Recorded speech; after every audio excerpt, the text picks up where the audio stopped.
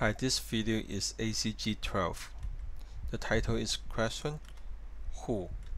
We read the article in medium speed in spoken Cantonese. Conversation 1. 小明，呢張係唔係你細個嘅相？係啊，呢張係我4年級嘅相。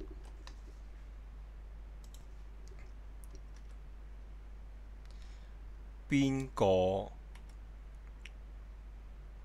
係你？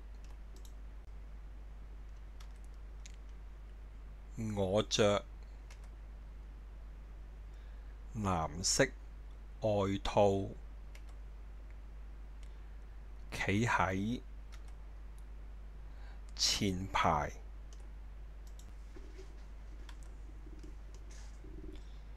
邊個係我嘅哥哥？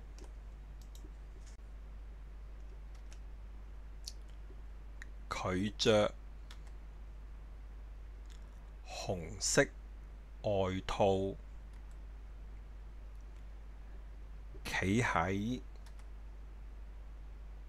後排。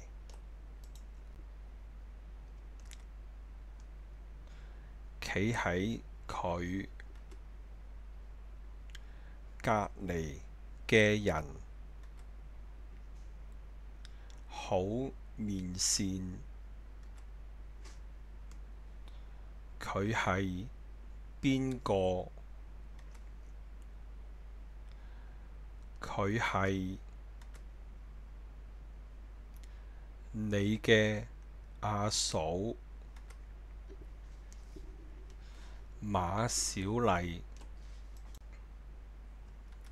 Conversation 2. 張小明，公司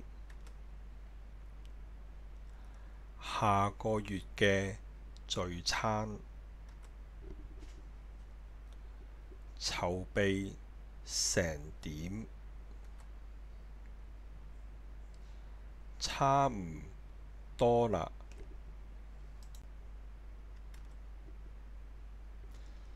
邊個係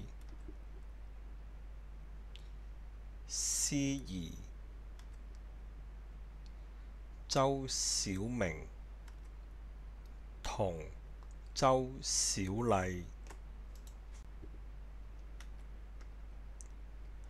會場佈置呢？我有電話，我哋一陣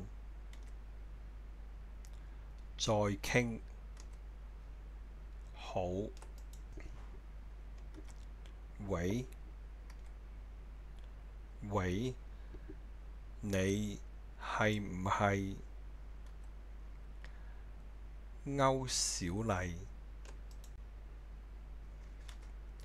係。你係邊位？我係你3年級嘅同學錢小明。你仲記唔記得我？當然，你係我哋班嘅惡霸。有人話你最鍾意蝦鄧小麗。邊個講㗎？鄧小麗佢成日向我訴苦。係啦，你搵我有乜嘢事？我呢個月結婚，想邀請你參加我嘅婚禮，你會唔會嚟？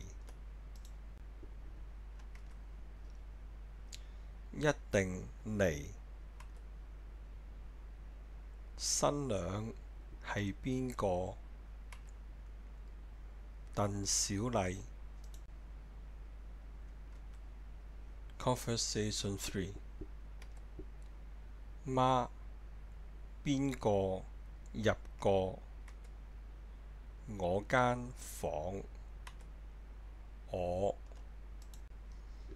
In spoken Cantonese, when we say something belongs to someone, we should put the quantifier in between them. It is much more clear if we look at this table. In this table, we put the quantifier in between the subject and the object. For example, 我間房, that means my room. We put the quantifier in between the subject and the object. Another example, 你條裙, your dress. We also put the quantifier in between the subject and the object. The last example, 佢架車, his or her car. We also put the quantifier in between the subject and the object.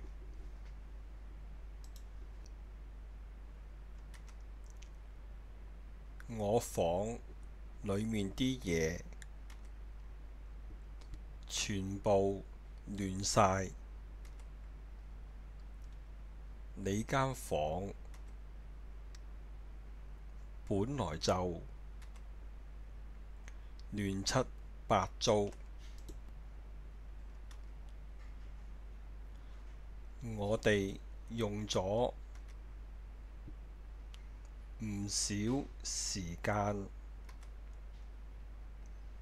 先揾到要嘅嘢。我哋，邊個係我哋？你哋要揾乜嘢？我哋係我同張阿姨，我哋做咗社區中心嘅義工，打算拎你嘅舊衫捐俾露宿者，咁幾有意義。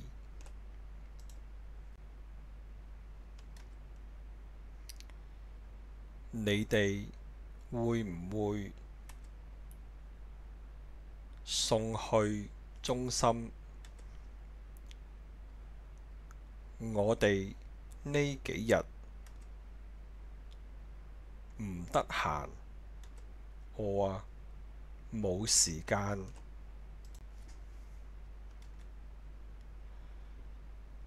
邊個嚟收集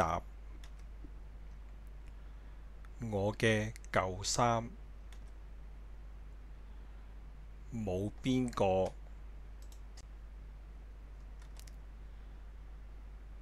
你聽日送衫去社區中心。